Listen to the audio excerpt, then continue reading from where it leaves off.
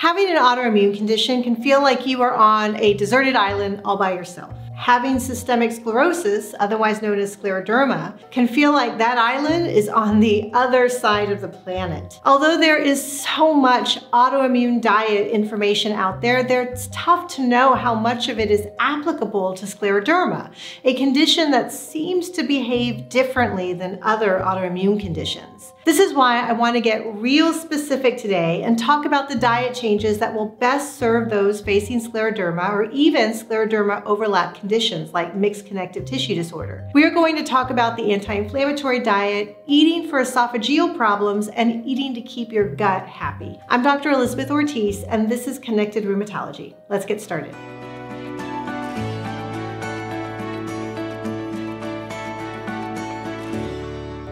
There is no lack of diets, protocols, cookbooks, or guides on the internet when it comes to autoimmune diets. Everything from vegan to plant-based to keto and elimination diets, everyone is happy to sell you something that will reverse or cure your autoimmune condition. The medical literature is actually just as messy as the internet when it comes to this kind of stuff, which is why you can get so many different opinions. The truth is, diet does matter. Of course it matters. How we feed our bodies has an impact on how we feel and how well our systems work. But there is no one size fits all, and how we think about the impact any kind of eating style may have on our health is dependent on the medical condition we are facing and the severity of that condition.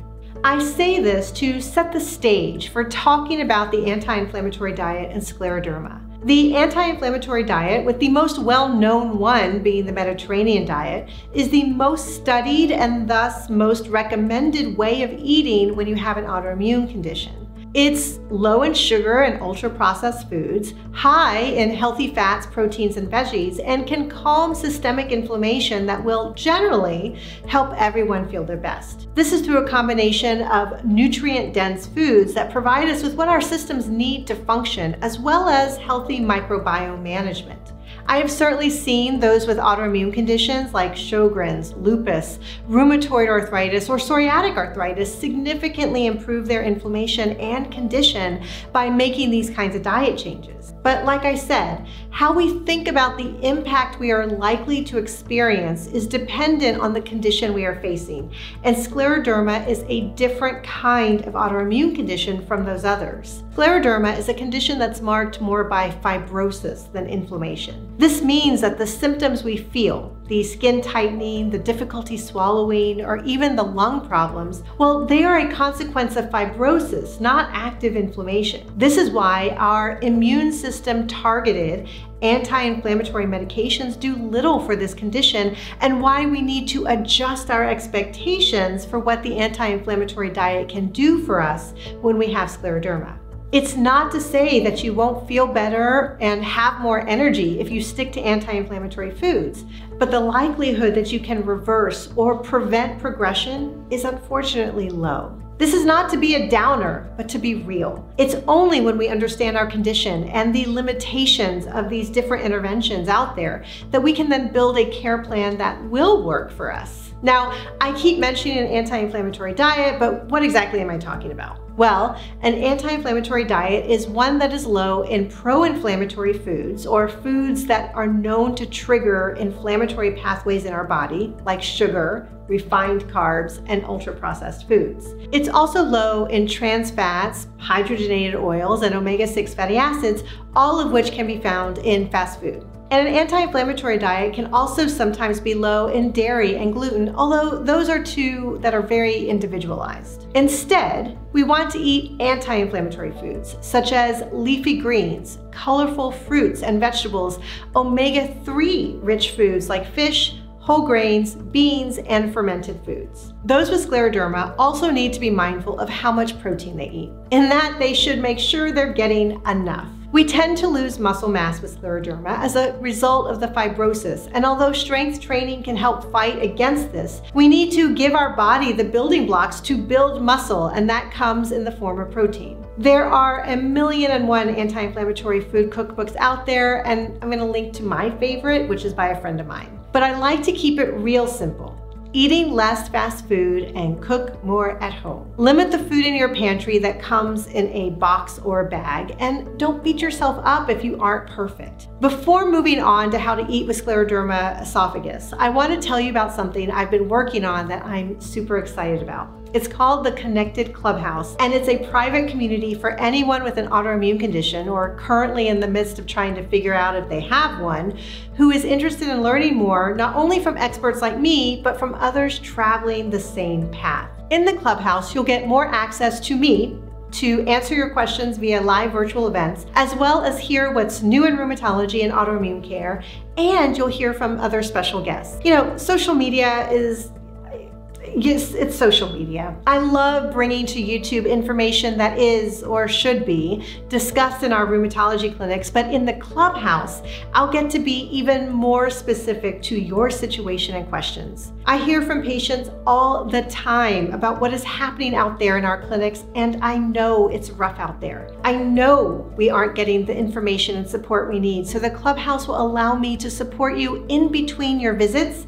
as you navigate your healthcare. I'll leave a link in the description box so you can learn more, and I hope to see you in the Connected Clubhouse. The fibrosis of scleroderma can impact many parts of the body, and one of the most common areas is the esophagus. Our esophagus is a muscular tube that connects our mouth to our stomach, and through a controlled rhythmic muscle movement called peristalsis, the esophagus moves food down. Once the food arrives at the stomach, a valve called the lower esophageal sphincter will open up, allowing all the food into the stomach and then close back up again so the stomach acid doesn't go back up into the esophagus. The fibrosis of scleroderma can make it harder for the esophagus muscles to work together, resulting in an inability to smoothly move food down. It also can make that lower valve loose, allowing stomach acid to escape and cause heartburn.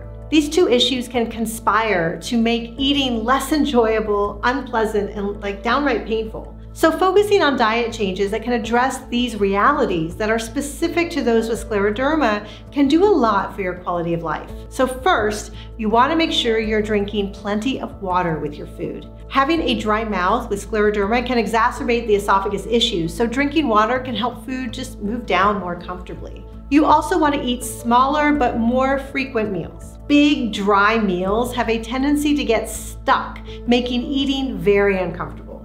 We also need to be mindful of your stomach acid. Aside from discomfort, having stomach acid in your esophagus can put you at risk for a host of other problems that we'd like to avoid if at all possible. So stay away from spicy foods or foods high in acid like citrus fruits. Most of the time, I don't need to tell my patients this, as they have learned the hard way and know which foods to avoid. Other good habits to build when you have heartburn with scleroderma can be sleeping with the head of the bed elevated and not eating for a few hours before going to bed. Scleroderma's effect on the GI system doesn't stop at the stomach, however. Our lower gut and intestines can also be impacted, leading to bloating, decreased nutrient absorption, and constipation. It is common to have an altered microbiome, and focusing on probiotic foods and supplements can help keep that microbiome balanced. Supplements can be helpful, but if possible, get your probiotics from probiotic-rich foods, like yogurt or other fermented foods. We want to make sure that our foods are nutrient-dense,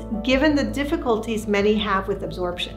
One very specific way of eating that may be worth investigating is the low FODMAP diet. FODMAP stands for fermentable oligosaccharides, disaccharides, monosaccharides, and polyols, all of which are just different kinds of carbs. This is a diet many with IBS or IBD may be familiar with, as it can ease bloating. A full low FODMAP diet can be restrictive and isn't meant to be followed forever, but is more of a guide to experiment with and find if there are particular foods that impact you more than others. Because of the need to maintain high protein and nutrient-dense foods, I will always recommend experimenting with these diet changes alongside a registered dietitian.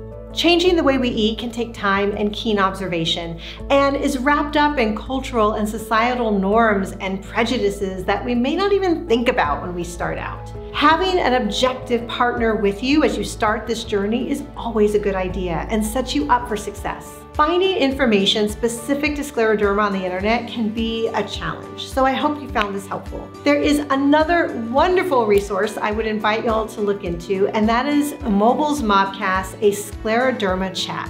It's a podcast hosted by scleroderma warrior Anne Mobilevsky, where she does deep dives with those affected by scleroderma, as well as specialists who care for scleroderma. I was honored to be on the podcast, which should come out soon, I think, so I hope you check it out. If you want to learn more about how scleroderma can impact your throat, I recommend checking out this video next. You'll learn more about the anatomy, what's happening, and some of the symptoms to look out for. My aim is to provide you with the autoimmune information you need to make the best health decisions for you. As always, thanks for watching, and I'll see you next time.